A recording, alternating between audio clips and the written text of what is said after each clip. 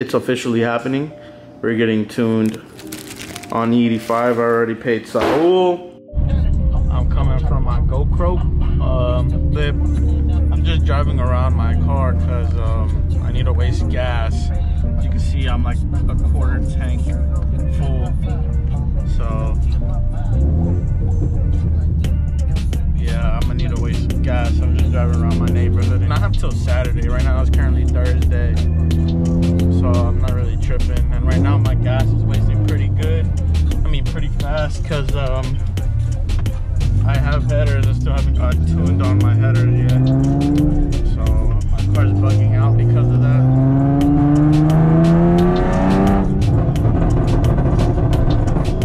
Came to my boy Jesus' house because I gave him this hoe. Mine ended up breaking, so I gave him the one. I gave him one, and then this one, he hasn't breaking it, so I just came to pick it up real quick. All right, now we're gonna go pump E in the tank, find a good E85 station. So let's go do that. All right, guys. So I'm currently over here at the gas station, testing the E85. It's right on. It's a little over 85%. It's like in the middle of 85 and 90. Big freaking gallon I have right here. 5-gallon fucking jug right here. I'm about to pump some in here and take it home. And then sure enough, when we switch the injectors out and the car dies, we'll put some in. So I'll see you guys right now. Filling up with E85. I'm so excited. Finally going on E. 5 gallons of ethanol right here, boys. Oos. All right, time to get out of here and go home, or drive around and waste some gas. And just like that, we made it home. Got the jug checked. And the injectors, which are in my car, will be getting installed Sunday. Yep. Well, the car's GTR injectors are in. As you can see, these are the stocks. Big shout out to my boy. I'm gonna leave his Instagram right here. Big shout out to him. Thank you if you're watching this video. It means a lot, bro. Yo, let's get this big boy over here.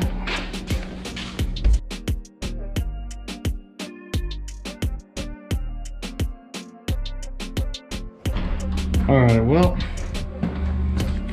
looks like I have another problem. My fuel rail's leaking. Here's a clip of it doing that now. Bro, it's leaking the fuel. What do you think it is?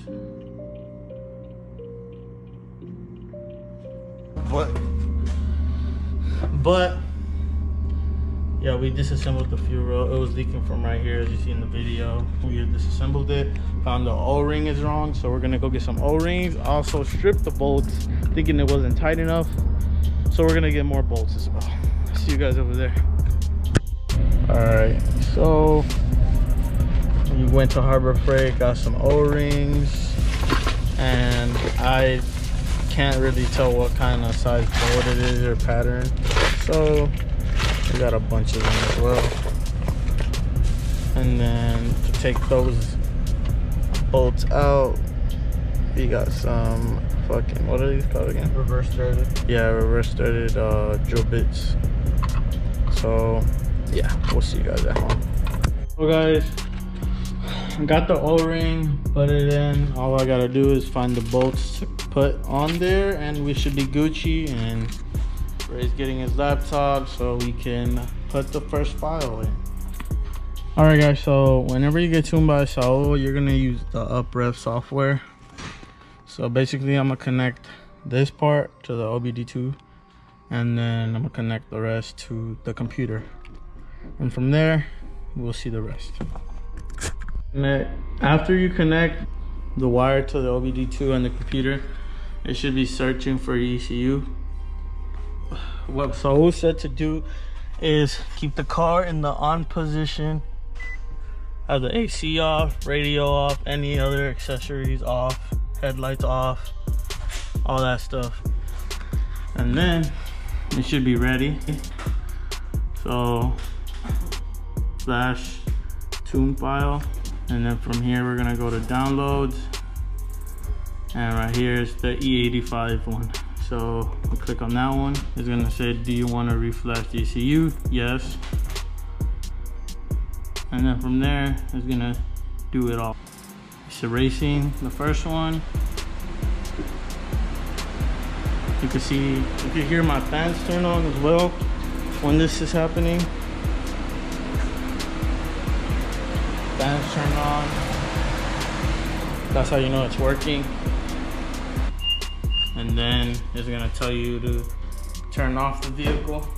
So that's what we're gonna do now. Now we wait, and then it's saying do not start engine. And we gotta turn it back on.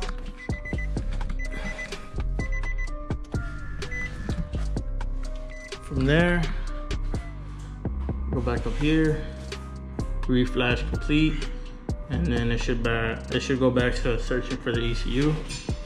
And now we're gonna turn on the car and record some data logs for him, send them to him, and then from there we wait for the next one, and then yeah. So we'll go through the process of that too as well right now. Alright guys, so now we're gonna turn on the car, let it idle for a minute 30, that's what he asked for. And then after that we're gonna go on a drive. So it's not even turning on. Now that the battery is plugged in again, we turn the fucking car on.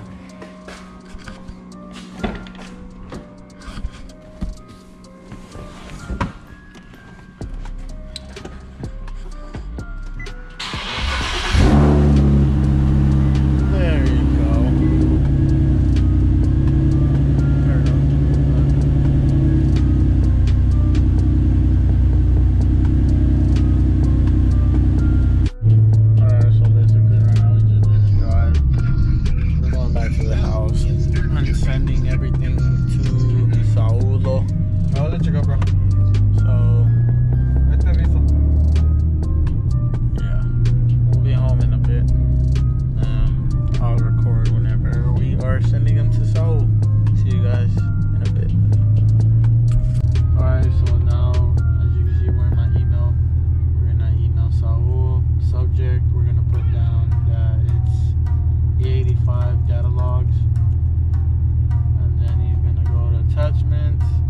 He's gonna attach the files that we just recorded, and he's gonna attach the other one of us driving, and he will send, and then there you go. Simple as that, guys. And then we just wait now. I text him, I DM him that I sent him the data logs, and then he's gonna read them and see if anything's out of the ordinary, fix some things, send me another one, back and forth the same way, just like that, until he tells me my car is ready. Alright guys, so I'm back here with Ray. Turns out we did it wrong for the idle one, because he told us to start recording whenever the temperature on the cooling is at 70 Celsius for a minute or to 3 minutes. So we're doing that right now. And then he also told me I can do second gear pulls from 2500 RPMs all the way to 4000 for a data log as well. He said on the same file will be fine. So that's what we're gonna do after this. Then we're gonna send them back to him like always, and wait till he sends me the next one, until eventually he'll say it's the okay and you're done with the tune. And then we're gonna go to Mexico, obviously, because I already got some races lined up. So I'll see you guys then. First time actually putting 85 from here. I'm so hyped, lit as fuck. I think that was Jesus. Hey Siri, call Jesus. I was gonna call him for a little bit. So let me give you guys a little